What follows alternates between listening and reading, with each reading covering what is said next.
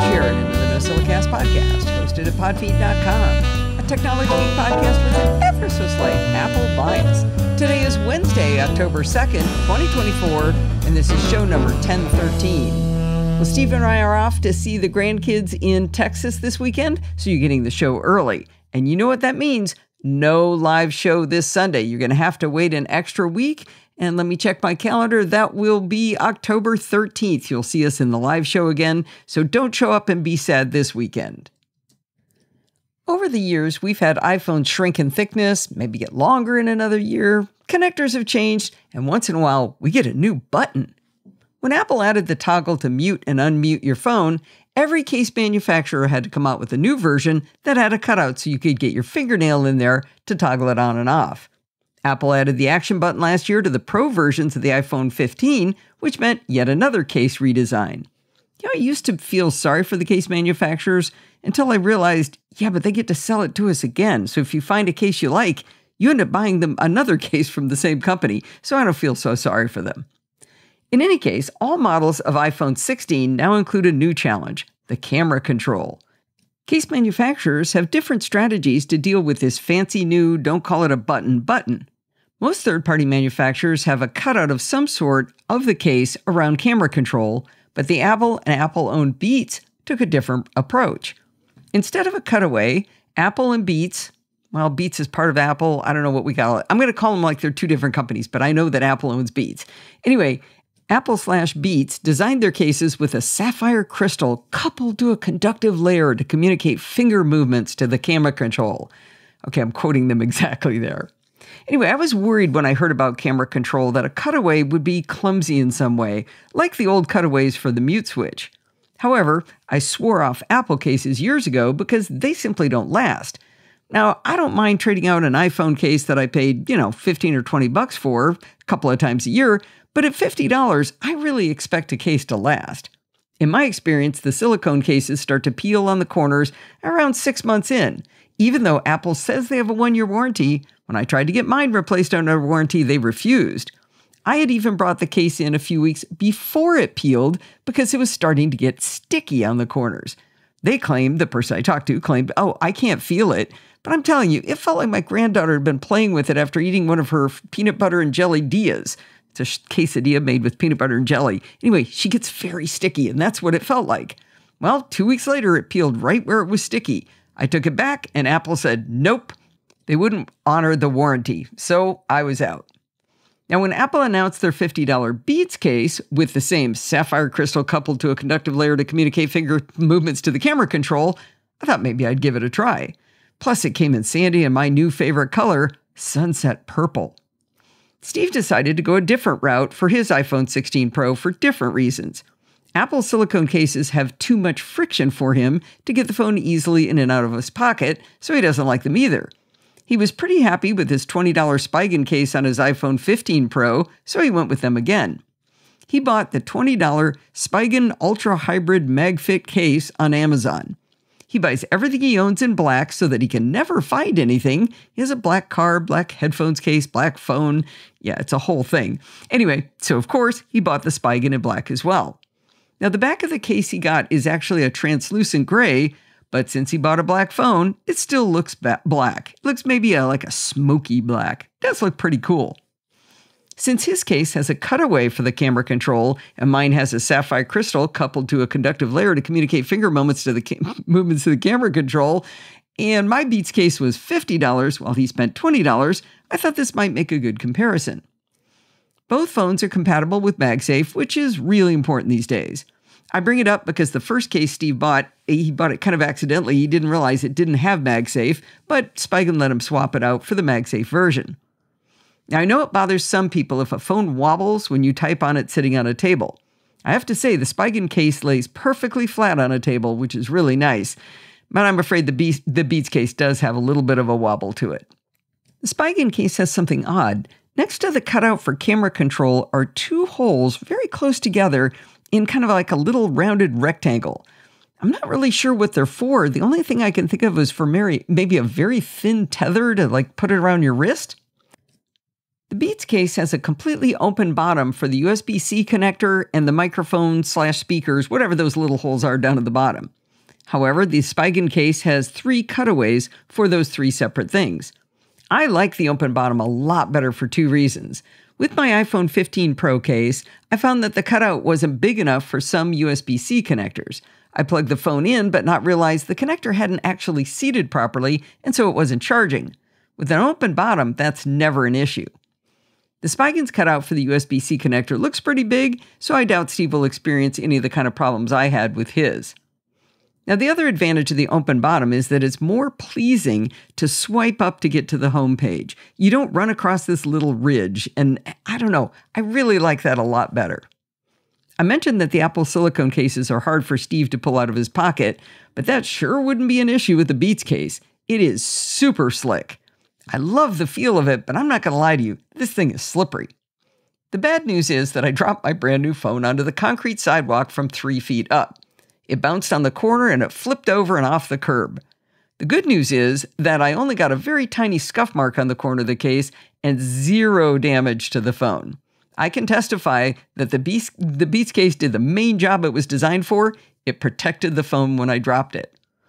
Now, for more than a year, I've been using the Anker magnetic phone grip ring that Sandy reviewed for us, and it's really helped me to keep from dropping the phone. However, when I got this new phone, I really wanted to see if I could go without it because it does make it thicker and heavier, and I really liked how it felt without it. But now I've got a much, much slippier case, so I think I was wrong, and I'm going to have to use the Anker magnetic phone grip ring again. It does have a lot of utility. I use it to stand the phone up and things when I'm eating lunch and watching something, so it's not the worst thing in the world to put it back on. I do really like it. All right, let's talk about camera control access on the 2 cases. The Spigen case leaves the ledge around the screen, leaves it there as it goes by the camera control, but it's missing most of the ledge on the back side. So that's a great design because it's very easy to get your finger on the camera control, especially since the cutout is a bit longer than the button itself, and it has kind of like slanted sides to go into it, so it's very smooth to fit your finger in. But on the front screen side, it still has the ledge, so it's still going to protect your phone.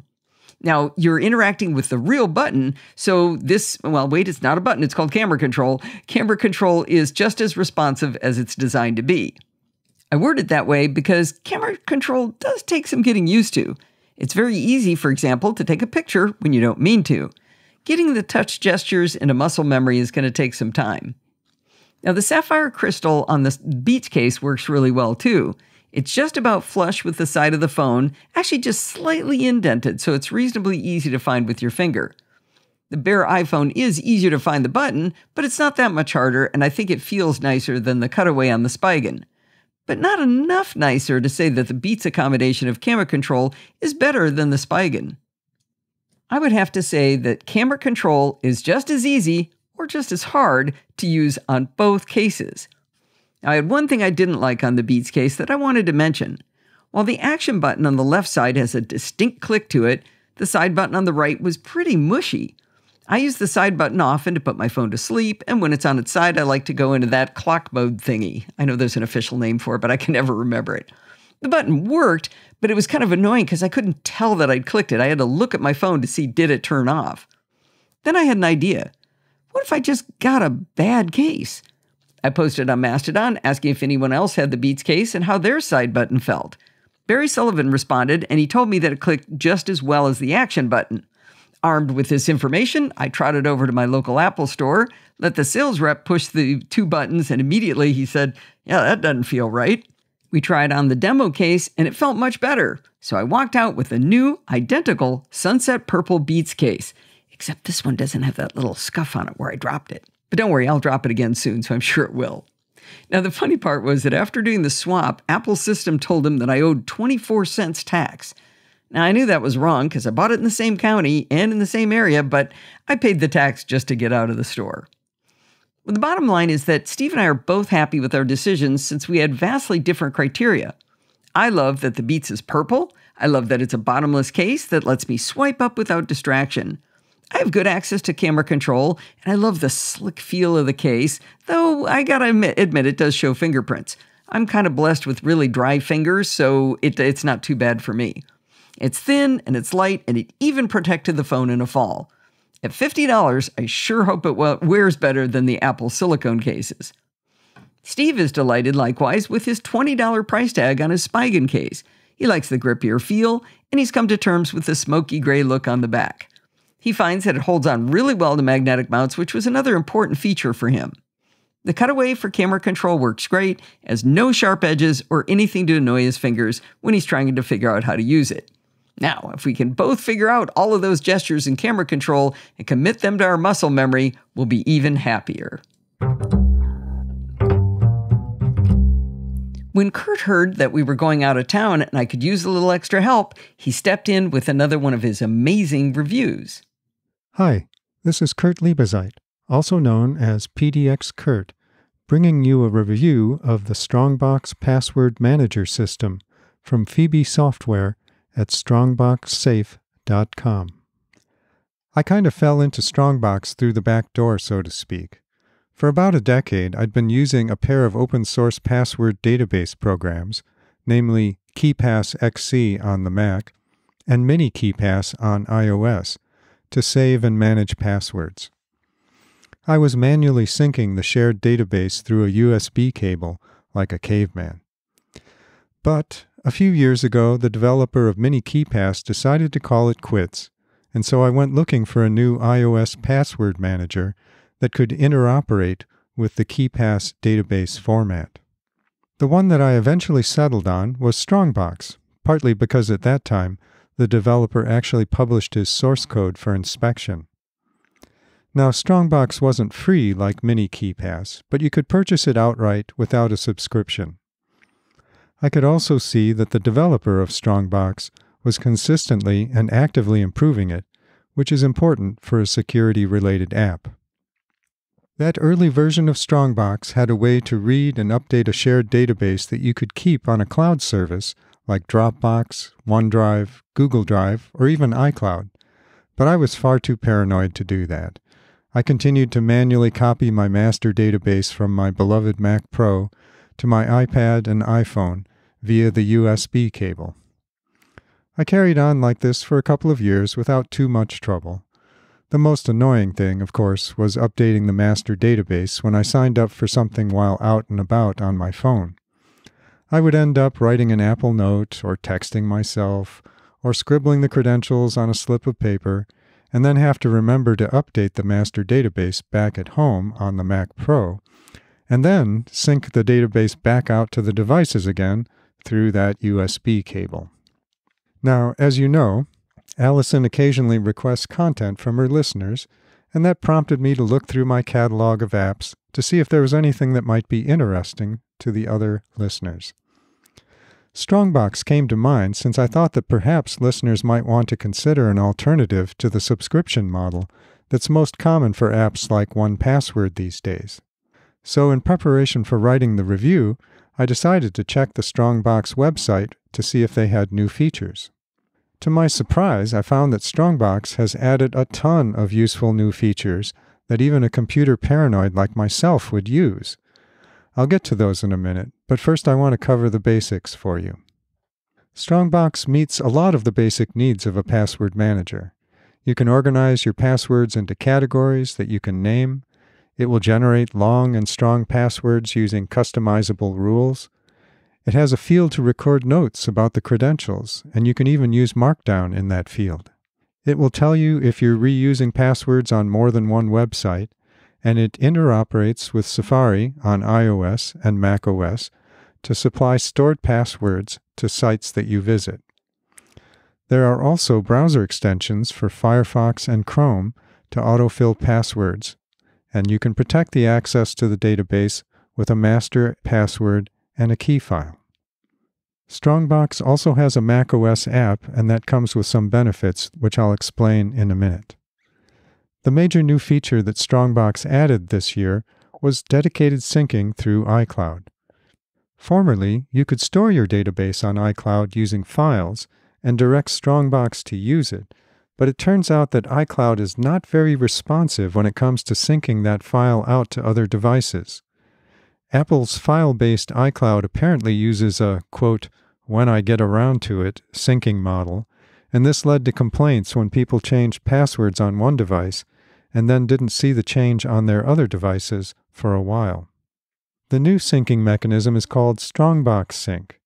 It still uses iCloud, but it uses dedicated Apple APIs that are much more granular and responsive. So you won't see your database through the Files app or the Finder, but under the hood, Strongbox is updating the database out to all of your devices connected through your iCloud credentials very promptly. So this is very competitive with the other big-name password managers. The Strongbox developer also implemented another method of syncing for the slightly more paranoid crowd, like myself. This is called local Wi-Fi syncing, and the way it works is this. You can have the macOS app on your computer advertise this Wi-Fi syncing method over Bonjour on your local network. Then, when one of your iOS or iPadOS devices connects to that same local network, a synchronization and resolving operation is initiated between your Mac and your portable device. But while your devices are disconnected from that same network, they're not sending any data to each other, which means that there's no possibility of a monster-in-the-middle attack to steal your database.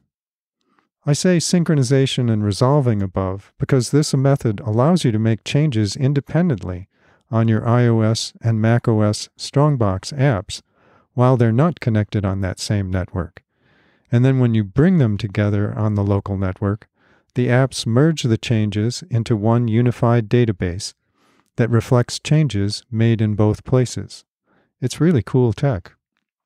Another feature that I really like about Strongbox comes from its KeePass database heritage. A KeePass database not only has a password to unlock it, but it can also require a key file. Key files are like a super long, super strong password that has to be present on the device before the database can be unlocked.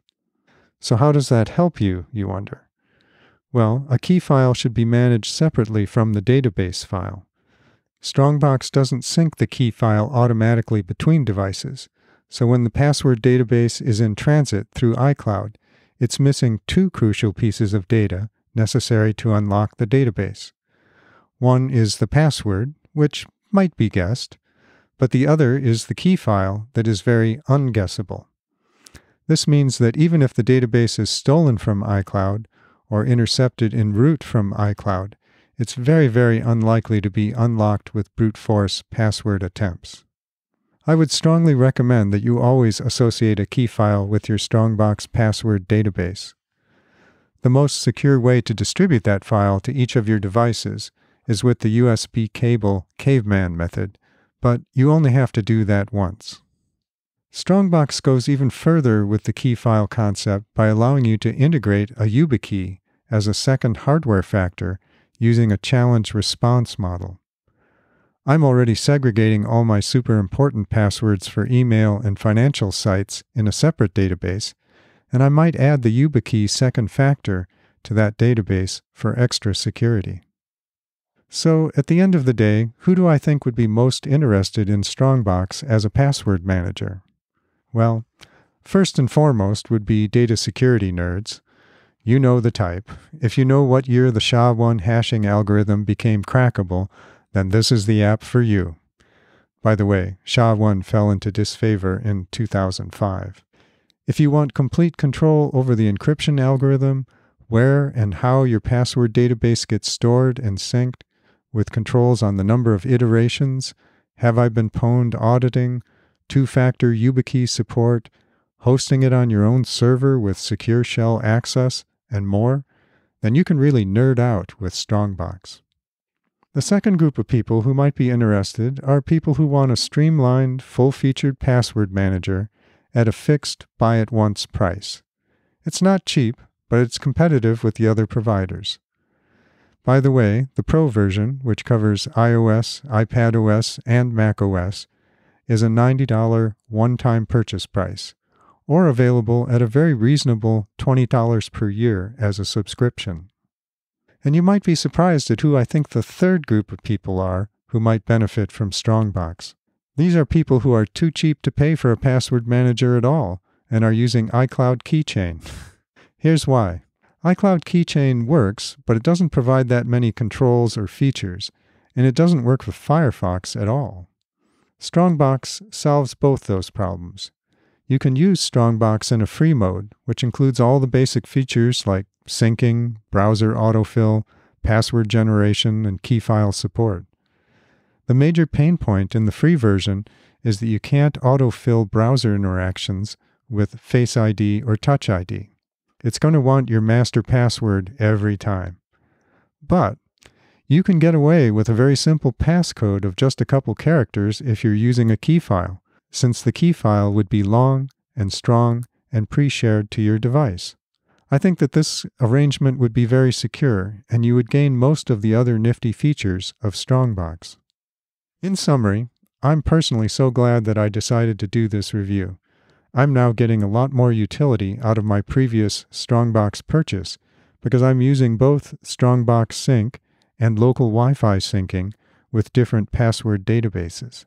Check out the features of Strongbox Pro at strongboxsafe.com and then make your purchase in the macOS or iOS App Store. You know who appreciates the work we do here at the Podfeet Podcast Empire? Tom Cooper, that's who. He enjoys the content so much that he decided to help financially. He used his fingers to go over to podfeet.com/Patreon and decided on a dollar amount that showed the value he gets out of the shows and matched what he could afford. I can't thank Tom and all of the other patrons enough for their support.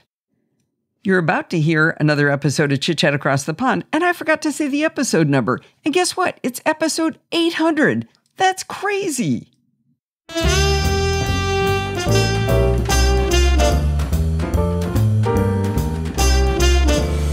Well, it's that time of the week again. It is time for Chit Chat Across the Pond with Adam Engst, and we've spent 50 minutes playing with audio problems, so that's super fun. How you doing, Adam?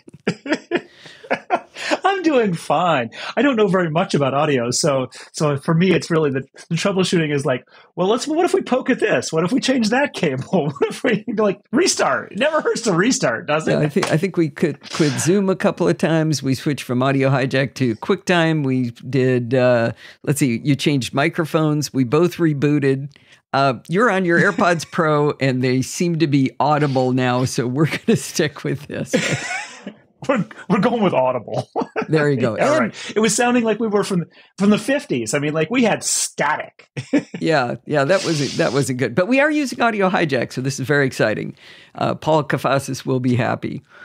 Well, let's see. This week we have a couple of subjects, but the first thing I want to do is kind of circle back on what we talked about last time, which was the annoying pop-ups every month about, do you still want this thing to record your screen? Yeah, right. And the reason I wanted to bring it back up was actually something that John Siracusa said on the Accidental Tech podcast. I had all the pieces of information, but I didn't put them together in a way that gave the information that he pulled together. So since we last talked, people have been able to reverse engineer this pop-up. They found the plist file that has the reminder that says, okay, in a year or in a month, go bother this person again. And it got to the point now where a guy named Jordy Bruin has written an app called Amnesia that will let you fix this problem for you. And the piece that John put together there was, after saying all that, that means that the bad guy who just put the stuff on your computer to cyber stalk you or whatever, or control you in an abusive relationship, bad person, they can do this too. Yeah. Yeah, this whole thing is just like, it's just clearly gone off the rails at Apple, because if they're doing it to prevent all sorts of bad behavior, it can't be this easy to work around. I did it by simply setting the date forward. I mean, I figured that out before I saw the app and the plist stuff. I was like, oh, well, you just set the date forward a year, and then it won't prompt you for a year. But again, that would be super easy to do. And then, it turns out it's just a text file. And it's even easier to find an app that will edit the text file for you. So yeah, the whole thing has become ill thought out at best. Theater? Yeah, I mean, I guess because yeah, it is security theater. But I don't know. Security theater. Yeah, there's nothing good about it. I got nothing here. Like, this is a stupid prompt. It should just go away. Your mama taught you if you don't have anything nice to say, don't say anything nice at all, right? Yeah, pretty much. Pretty much. I was like, no, this is just a worthless thing Apple has done, and they should stop. Okay. I my only hope is that by seeing people find the P list, people writing shell scripts to change it, people changing their dates, people writing apps in order to fix this problem, Apple's going to notice and go, okay, well, so that didn't work so good, and then it'll go away. Yeah. So when I covered the sort of how to do this, I mean, the UI is terrible in its own right, but really from a security standpoint, because this is meant to be a security feature, but it's problematic because it's going to cause user fatigue in a big way. And, everyone, who does this, like, I don't want to see this anymore. They stop overall just paying attention to security prompts. Like, they're all, all crying wolf. They're all big mash, click this to get your work done buttons. And then people start getting into the circumventions like what we've seen. Once people are going to major circumventions, it's game over. You're not doing anything useful. Yeah, you've lost. Go back and rethink it until you can do it better. I mean, okay, I'm glad they tried to fix something that they saw was a problem, but okay, bye-bye. Go do something else now. Work on that AI stuff. Yeah, so I actually, I got a new version of it 15.1 since then. I have to go look. I can't remember. I think I might have gotten a new 15.1 that I should go look at and see if anything's changed. Okay. Not beta? When I did look at 15, it was still beta. Yeah. Beta. Okay. But they keep releasing betas. Let's see. Did I say what they changed? Beta. Okay. Yeah. I think I was using beta 4 before, so I have to see if I'm on beta 5 now. I can't remember. But my hope was, because beta 4 was still showing actually a different interface. It still had the continue to allow button, not the pause for a month. Oh, it does have that. Yeah. Right. So instead of allow for 1 month, it's had continue to allow. So basically, my point is they hadn't synced up 15.0 and 15.1. Oh, okay. Okay. Well, that's good. It's right. Because that leads me to believe that they're still thinking about it, right? Like, it's not fixed. They haven't given up, but continue to allow is better than continue for a month. Continue to allow is what it was before. The allow for 1 month came after. When it continued to allow is when it was happening weekly. Yeah, so it's not better actually so much as it's just indication. It's just indication they have not fixed this in that source code that's being built into 15.1 yet. Okay, so, I got all excited thinking. Fingers crossed. Continue to allow meant continue to allow, not continue to allow until you decide to bother me again. No, I don't think so. It's continuing to allow for some random period of time, which we're not going to tell you. Awesome. Well, all right. We ate our vegetables. Now we're going to enter into a super scientific, data-driven, predictable modeling to talk about iPhone batteries, right? And how to preserve your battery percentage. Yeah. This is definitely one of those ones where the word anecdata was just designed for. Well, I hear that if this is what I'm getting into. Some people say. I mean. Oh yeah. Pretty close. Yeah. So you wrote an article in Tidbits on September 25th about an article that Julie Clover of Mac Rumors wrote about the effect on changing to the limiting your battery to only charge to 80%. Yeah, this was I actually didn't know about this feature. It's new in the iPhone 15 line last year.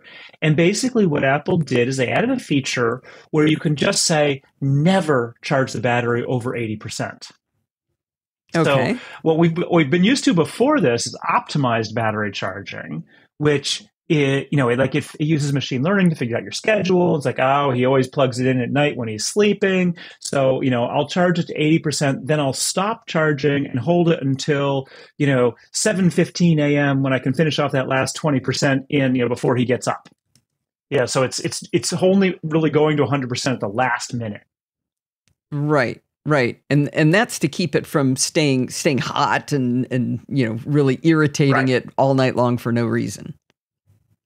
Right. Lithium batteries don't like being held at 100% on power. They don't like being fully discharged either, which is another issue. But so this is a slightly funny feature. I almost wonder if they added it because hey, you have a Tesla. Don't Teslas do this? Like you can say don't charge over 80%. Yeah, and on every charge you can look at it and see whether the set the charge limit. So in general, you don't want to go above 80%, but you're going on a trip, you just slide it up to 100 and then you charge to go. And in our discussion, we'll probably talk about that a little bit more too. So what I liked about Julie's article was she was nearly as tongue-in-cheek as you and I are being right now. She didn't pretend by any means that she had scientific data, but explain what the experiment that she did that got everybody all excited. So she got an iPhone 15 Pro Max on day one, as one does when you're in this world. And she knew about this feature, so she turned it on day one and did not turn it off for a year. Talk about taking one for the team. Yeah.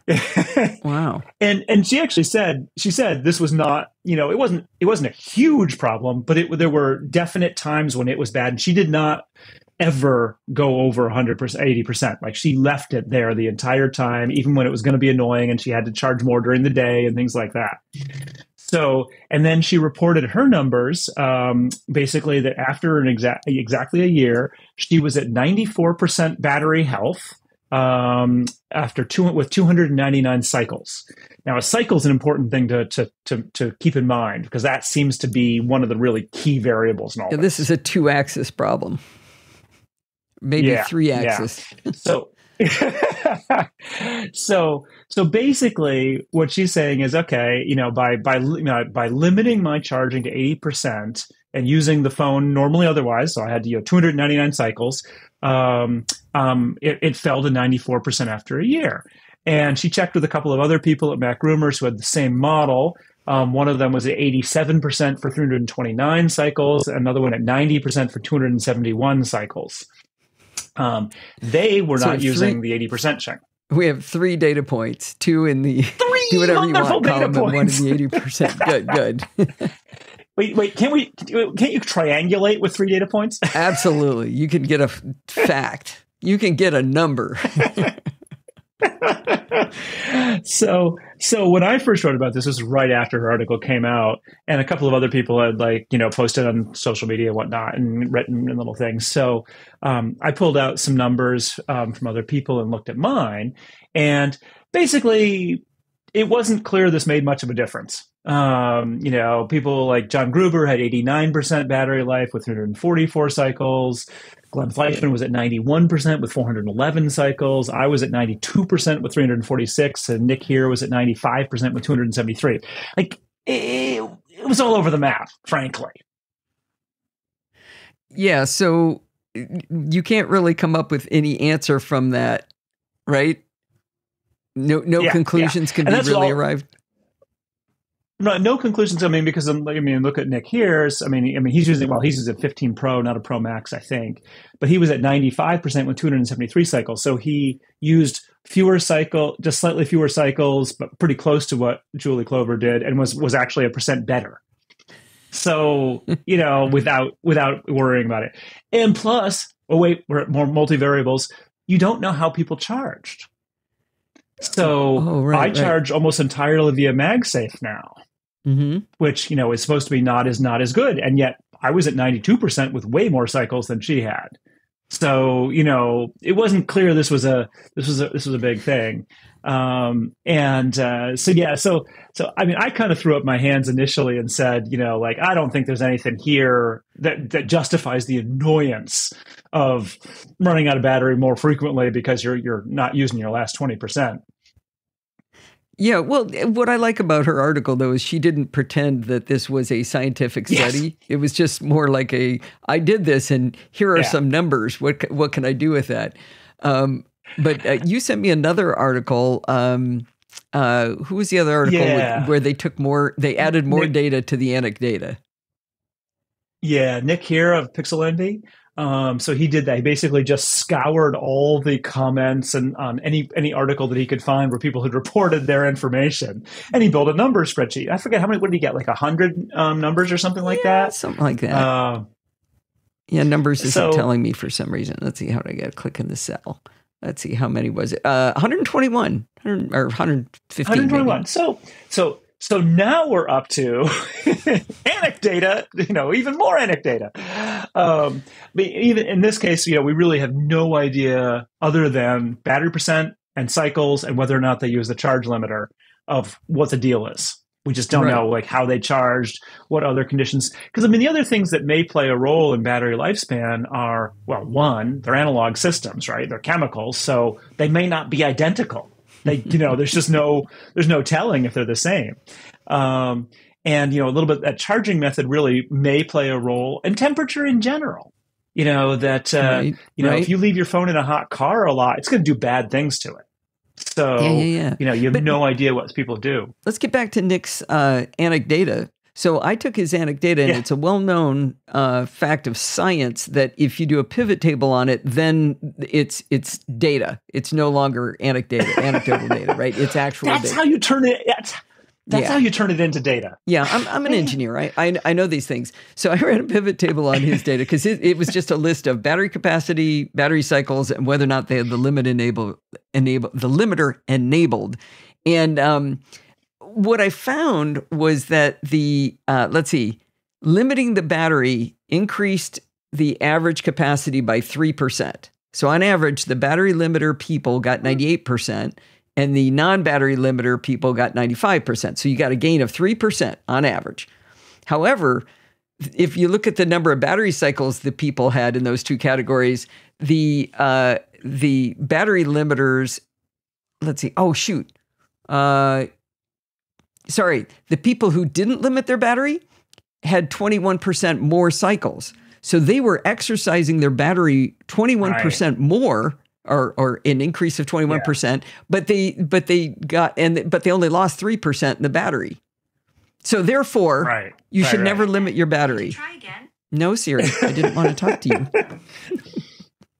So see, it is science. Yeah. Well, it was interesting to me that the people who were the most interested in limiting their battery used their phones the least. Maybe they use their phones the least because they never had enough battery. Well, no, because they weren't even getting charge cycles. So a charge cycle, because we should explain this, a charge cycle is the equivalent of using 100% of a battery. So if one day you barely use your phone, you only get down to 70%, and the next day you get down to, you charge it back up, and then you get down to 50%. That's 30 from the first day and 50 from the second day, and then sometime the next day you'll go over that 20% to remaining. That's one cycle. So it doesn't matter how many times you plug it in. It's the 0 to 100 that counts as one cycle. And so most people seem to have somewhere in the 200 to 400 range of cycles, which means they're basically plugging, using the phone up about once a day, give or take. So, no, my point is, like, let's say you're going to a conference, you're going to be doing all kinds of really fun stuff, and you're going to lose the battery before the end of the day because you're going to be talking to everybody. So you go in and you do things to change how much battery you use. I mean, you start doing things like, okay, I'm going to make sure I turn off cellular because I know I'm going to be inside this building where I don't have a good cell signal, and I'm going to go onto Wi-Fi, and I'm going to use, you change your behavior based on the fact that you're not going to have enough battery. So it's possible that it's not a driver. It's actually the result of using 80%. Like those people are like miserly with their battery because they know they only have 80%. Well, and there was one guy who posted in Tibbet's talk, he had something like 79, 97 cycles, something like that. I was like, you've got to be kidding. This has to be wrong. How could you possibly have only charged your phone, like every third day in essence? Yeah. And what he said was that he gets up in the morning, he leaves for work, he takes his phone with him, he unplugs his phone, takes it to work. As soon as he gets home from work, he plugs it back in again. So it is only off the charger for 8 hours a day. Oh, And so wait a minute. So that wouldn't count as part of your charge cycles if you were using it while it was charging? nope, I don't think Because it was so. staying Because still. I mean, well, and he's not using it, right? I mean, if it's Oh. charging, you're basically not using it, right? Well, no, you The can be point using it being while that you're he only charging it. uses the You can have it on MagSafe you can, adapter. but most people don't. But most people, my guess is most people aren't. I mean, like, it's just annoying to have a cable attached, or like if it's a MagSafe adapter. I mean, yes, you could have a battery attached or whatnot, but my guess is most people, when they're using their phone, it's just sitting loose. They need to goof around more. What are they that. doing? Concentrating on work or something? I mean, that's weird. Well, no, he's only goofing around at work. It's at home he's not goofing around. Oh, it's on the charger at home. Yeah, only at home. Oh. Yeah. So I mean, this kind of makes sense. Like in the old days, like if you had the old cell phones that did nothing but be a phone, right? That's how you would use it. Like you'd go to work, you'd take your cell phone off the charger with your keys and your wallet. You'd leave the house. You'd have it in your pocket all day long because you might get a call while you're out. And you come home, you'd pop it back on the charger because you've got a landline there. You've got a landline sitting on the wall. Why would you need the cell phone thing? Exactly.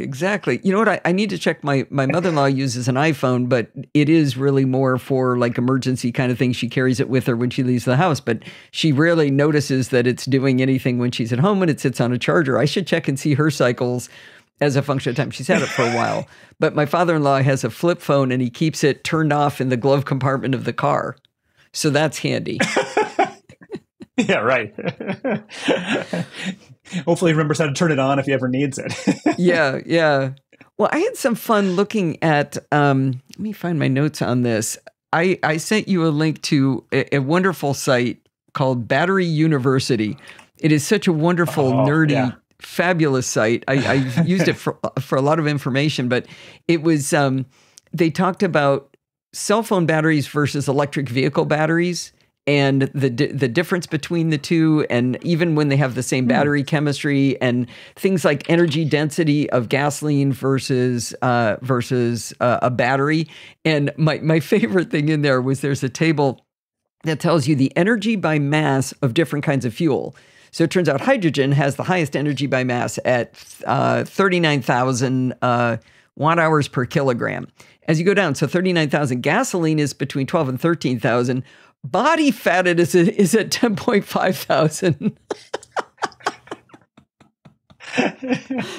So after body fat is black coal, wood, and then lithium-ion batteries at 100 to 250. So body fat is like 14 times the energy density of lithium-ion batteries. You just gotta get your body into ketosis. Just burn that fat. Just power your iPhone. It's made of people. Anyway, I got a big kick out of that. And one of the other things, this has nothing to do with Apple stuff, but I thought it was really interesting, was they talked about, because of this energy density problem, there's a limit to how big of a battery you can make before you actually don't gain range in the car, because it's just getting so heavy that you're not gaining any range. And that limit is at 350 miles. So that's why you don't see 400, 500, 600-mile cars. That you've just run into a limit until we get a hold of these solid-state batteries that Toyota is trying to make. I think we may have a limit that you're just not going to see battery cars going farther. Interesting. I'd always assumed that it was partly related to just like, that was a distance that, few people would want to drive more than that in one session. So that was kind of, they picked that, but it makes more sense that, it's just not worth it, putting in a bigger battery at some point. What about like the big trucks, like the F-150 Lightning? I think that might have a significant range because they put in a honking number. The battery is twice the size of mine in my Tesla Model 3, and it's the same range. It takes twice as long to charge because it's twice as big because it's in this massive vehicle. So, there's a limit, apparently. I mean, I don't know the exact numbers, but roughly 300. But the other thing that's more relevant to the conversation we've been having is they have a graph. Now, this article was from 2018, so some of this might not be true. But there's a graph on battery capacity retention as a function of number of cycles And then the different lines on the graph are what was the charge pattern.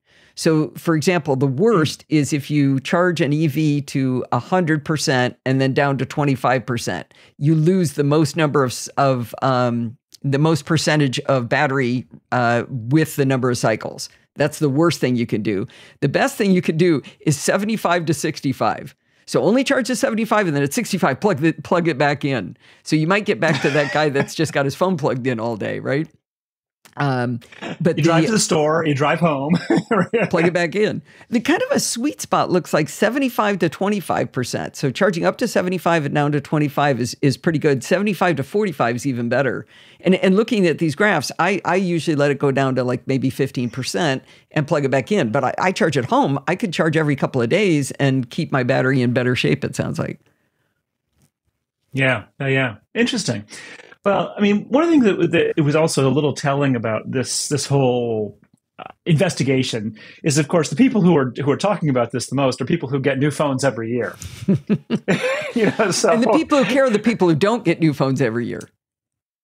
Right. It sounded as though if your goal is to prolong the longevity of your phone as much as possible, that this setting might be worth it.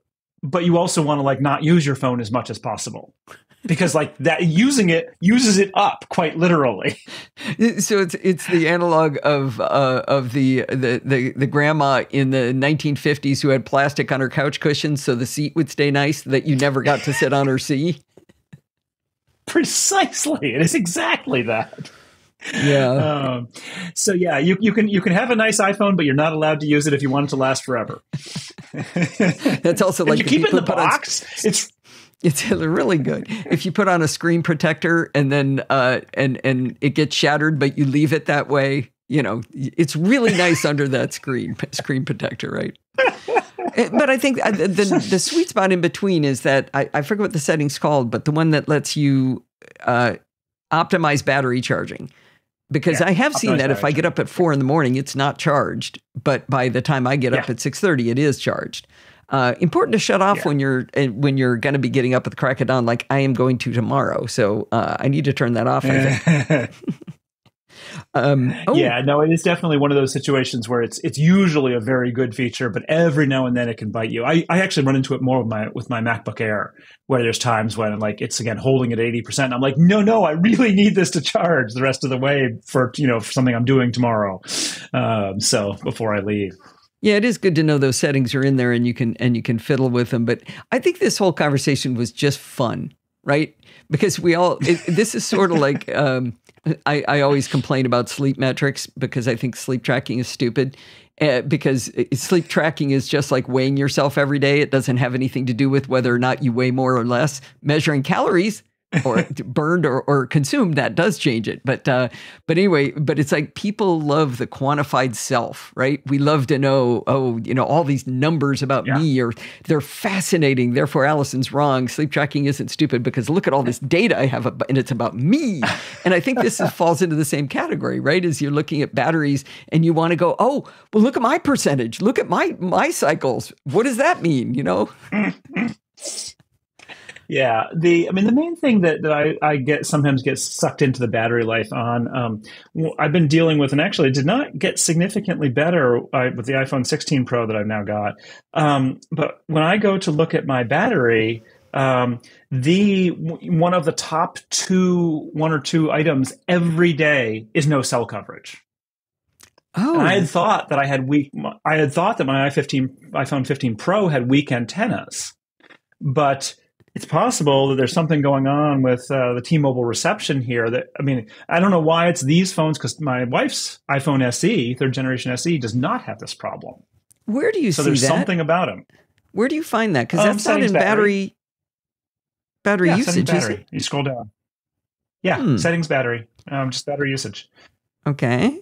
So I'm using battery. You probably live in the first world where there is cell coverage. No, we actually have terrible AT&T coverage at our house, and that's what I have. I mean, it's really, really bad. Yeah. Oh, but I use Wi-Fi calling and all, whatever that is. So I still have get Wi-Fi my phone calling calls on too. So I have battery Wi-Fi calling usage too, by but app or it's show 12% activity? by app. I mean, it'll show up in both, but when you say show activity, it does not tell you the number of minutes. So I don't ever see that background act. Find my. So you see that as though it's an app. This metric of low cell. Yep. Yeah. Huh. And as I said, it's like today it's 12% of my battery life has gone to no cell coverage. Wow, that's really interesting. I have never seen that in there, and I would have thought I would have. Huh. In the last 10 days, it's 10% of my battery life over the last 10 days. Wow. So it's kind of shocking, frankly. I am not wildly happy about this. But I do, I need to like call T-Mobile. We're actually vaguely contemplating switching carriers for other reasons. So, there may be some other variables in play here, but it just seems like, no cell coverage, because I do have Wi-Fi calling on, right? It shouldn't be looking for cell coverage at all during the day. It's in Wi-Fi range, right? Right. Why would it ever? It definitely shouldn't. You can. I bet you could write a shortcut that says based on your home location, turn off cellular. Oh, but then you wouldn't get phone calls, would you? Huh. Would you? Oh, you can turn off cellular data separately, can't you? Well, I'm band-aiding the problem, not solving it. Yeah, right. Well, right, and I don't quite like. I don't have. It's not like I have. Yeah, I don't know quite how the Wi-Fi calling works in the sense of like if you have cellular turned off, will it still? So you can turn off cellular data without turning off cellular. Yeah, right.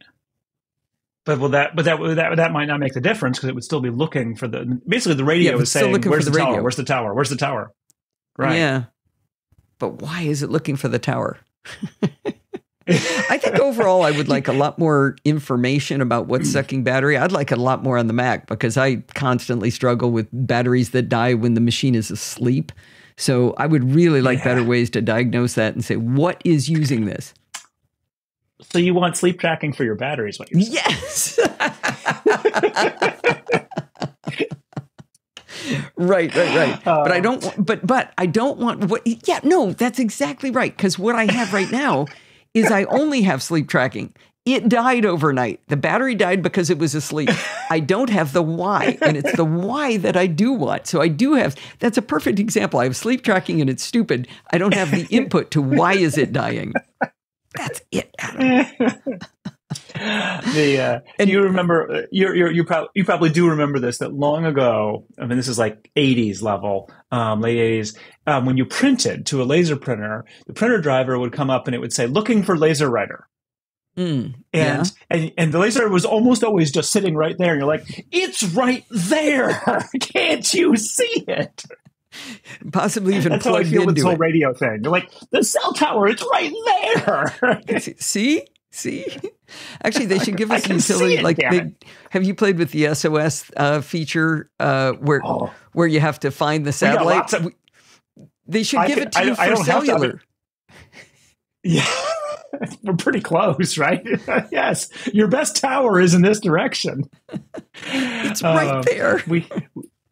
I do have played like on a bike ride fairly shortly after the beta of iOS 18 came out. I actually did go into one of the areas where I know there's no coverage whatsoever. And yeah, it popped right up. It was super cool. I still got to write an article about that. Okay, so messages via satellite. Yeah, the SMS or messages via satellite. Yeah. Oh, I have not gotten to play with that. I haven't been out of satellite area. Maybe I can do it when I'm in a plane. That would be interesting. That might be hard. I don't know. I'm betting no. I'm closer to the satellites. Yeah, right. But you also can see all sorts of towers. Well, you have to it has to not be able to see cell towers. You can't. I don't think you can force it to turn off. You can't go into airplane mode and then get it to turn on. I don't think. Yeah, I wonder. I need to do some experiments. I'm on a plane tomorrow. Yeah, I'm pretty sure. Yeah. When they turn off your phone, they mean turn off. I mean, phones work with satellite internet, so they must. Or if airplanes work with satellite internet, so they must be able to use it. I think so. But, I think so. I mean, my understanding is the big reason why they have you turn off your phone on airplanes is actually that you're lighting up multiple towers. You actually confuse the cell network more than anything else, because you're the same distance from every tower on the ground in a nearby radius, right? The distance is very small. But if I'm flying over like Oklahoma, I'm probably not going to be lighting up so many towers. I don't know. Yeah, probably not in Oklahoma. But anyway, that's apparently the big reason that, for the most part, the airplanes really can handle a little bit of extra radioactivity near them. They're not going to. Their systems don't just go kablooey because someone turned their cell phone on. Right. Well, I thought this was fun, Adam. I know we walked into it knowing it was going to be silly, and I don't know. I just always enjoy talking to you, so this was fun. As usual, people can find your writings at tidbits.com. And Indeed. We've got some articles about both the stupid screen recording dialogues, which people should keep submitting feedback to Apple about how they're stupid. And also on this battery thing, which again, it's neat that Apple added another feature, I guess, but I'm just thinking unless eke in every little bit out of your iPhone lifespan is important to you, just go with optimized battery charging. There you go. We have the final answer, the definitive answer from all this scientific evidence and calculations we've had going. Thanks for joining us again, Adam. Thanks for having me. Talk to you again soon. Well, that's going to wind us up for this week. Did you know you can email me at allison@podfeed.com anytime you like? If you have a question or a suggestion, send it on over. I love getting email from people. Remember, everything good starts with podfeed.com. You can follow me on Mastodon like Barry Sullivan does at podfeed.com/Mastodon. And if you want to listen to the podcast on YouTube, you can go to podfeed.com/YouTube. If you want to join in the fun of the conversation, you can join our Slack community at podfeed.com/Slack, where you can talk to me and all of the other lovely NosillaCastaways. You can support the show, like Tom Cooper, at podfeed.com/Patreon, or maybe a one-time donation is better suited to your finances. You can go to podfeed.com/PayPal and do just that. And if you want to join in the fun of the live show, you're going to have to wait until October 13th and then head on over to podfeed.com/live at 5 p.m. Pacific time and join the friendly and enthusiastic Nosilla Castaways. Thanks for listening and stay subscribed.